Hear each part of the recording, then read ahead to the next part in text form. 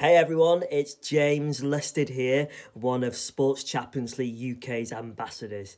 And this is why I love sport. I love sport because it just brings people together. It unites people, and as something that I've always enjoyed in my life is sport, whether it's football, badminton, athletics, anything, because it's always helped me with my mental well-being, my physical well-being, and of course my spiritual well-being.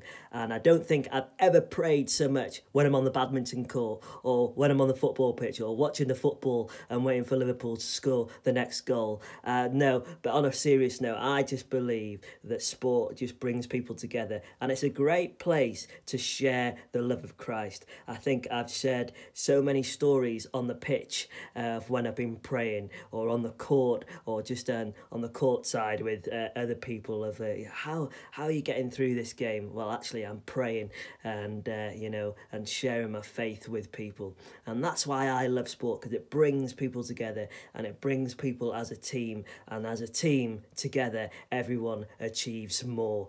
And I believe we, with Christ, can achieve more when we're all together as one, united.